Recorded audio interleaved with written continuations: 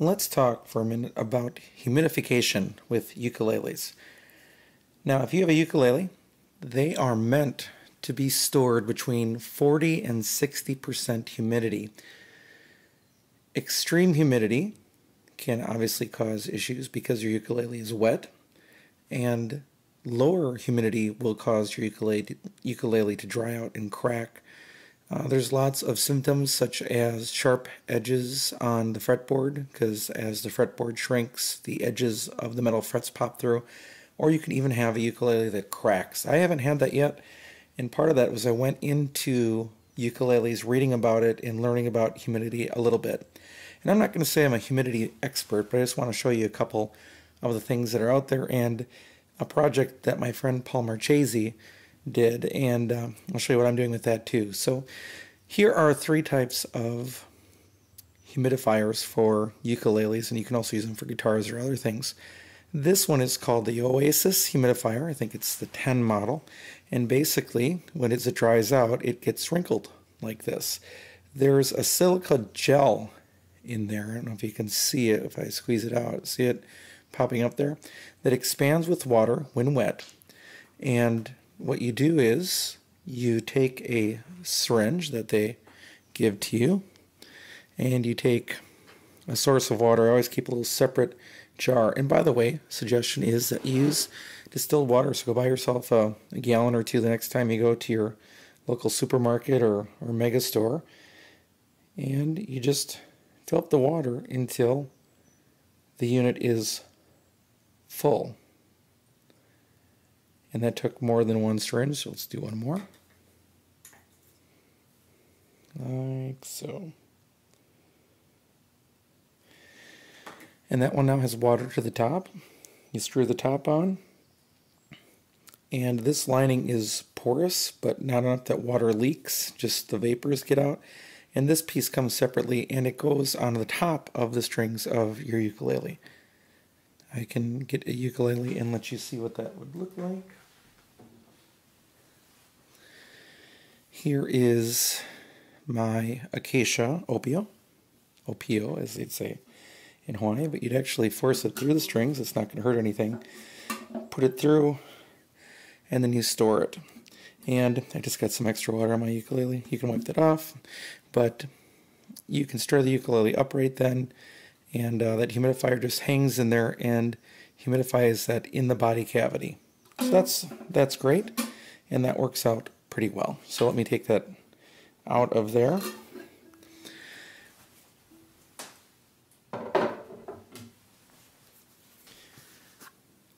Andrew, the owner of the ukulele site, recently did a study with different humidifiers, and this humidifier seemed, in his reporting, to keep ukuleles at the highest possible humidity.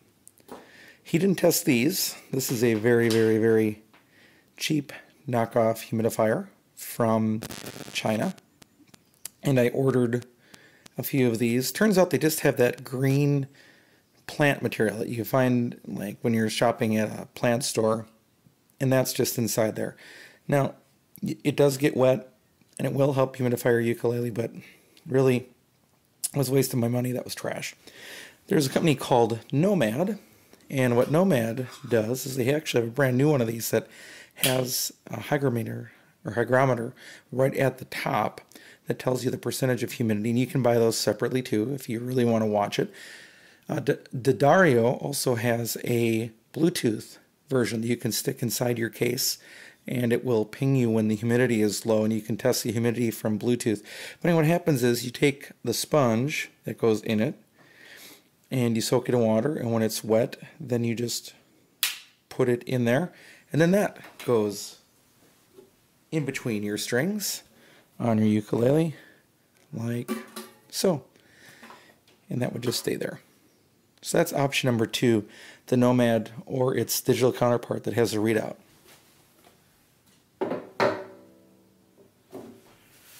What my friend Paul Marchese did was he thought about it, and he had some school ukuleles that were cracking. He had some mainlands that they went into this year.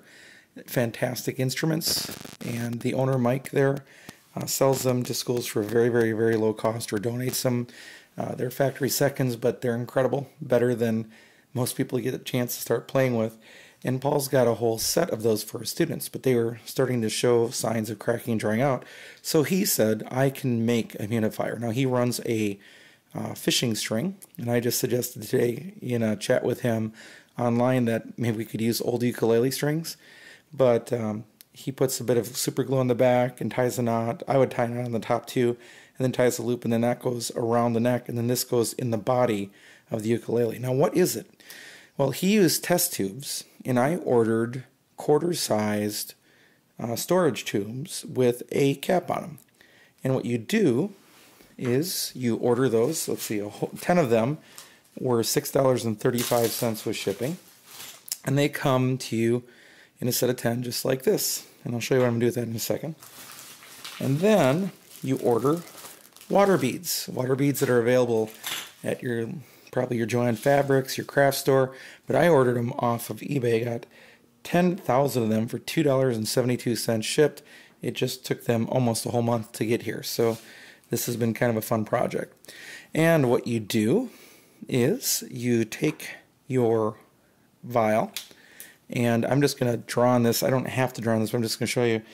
I drill all the way through with a drill through one side, bump, bump, bump, 3 spots, and then I drill equally, bump, bump, bump, 3 more spots. So there'll be 12 holes on the side, and then I do a series of 8 dots on the bottom. I figure for drainage when it's filling and everything else, that will work real well.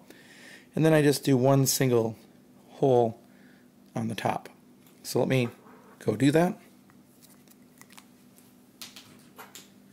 I am using a 1/16 drill bit. These little water beads are incredibly tiny, so I didn't want them sneaking through. So I'm going to start with the bottom first, and I'll just do it real quickly.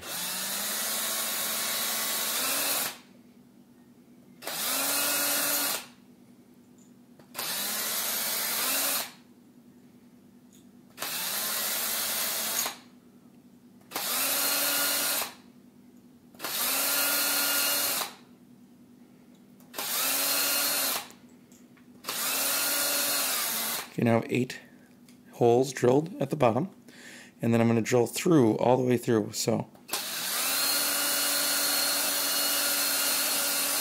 it gets me 2 holes there, 2 holes there, 2 holes there, and then we'll go across.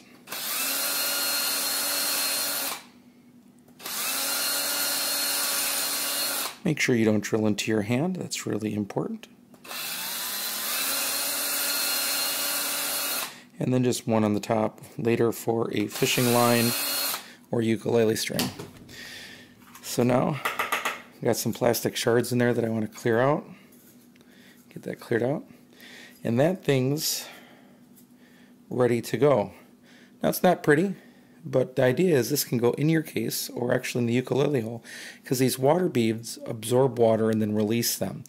I've been reading up on them, and they have a lifespan of about 2 years, which is about the same as the Oasis.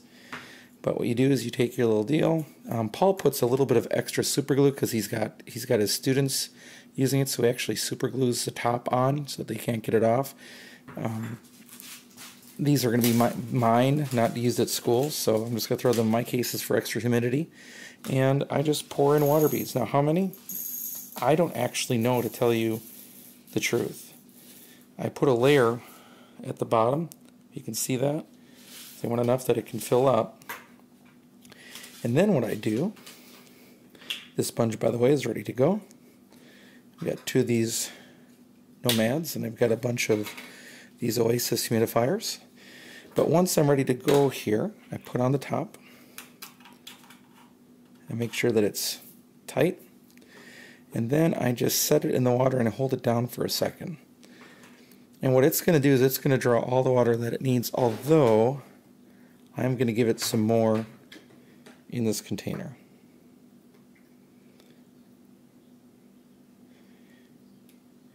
And it's not instantaneous, but they are already growing in size as they sit there in the water.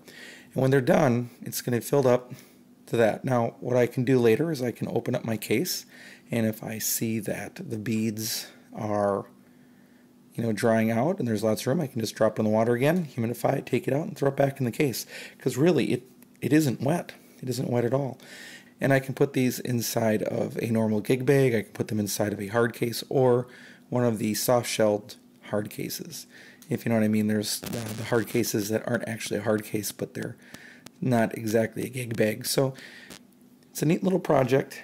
All together, the material to make 10 of these, actually more if I just buy more of these, $635 for 10 tubes, $272 for 10,000 beads. So really, for the price of one of these Oasises, which is $20, I could make 30 of these, and I have a funny feeling that the end result for humidity will be very similar. It's a very similar concept, silica gel versus a water bead. So that's the project. If you'd also like to see Paul's project, I will link to it in this video and you can check it out.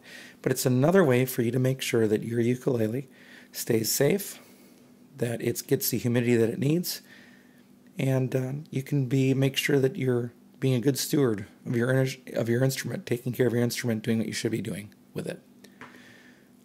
All right. Thanks much for following. Thank you so much for watching these videos. Keep playing, keep singing, keep learning, and teaching others.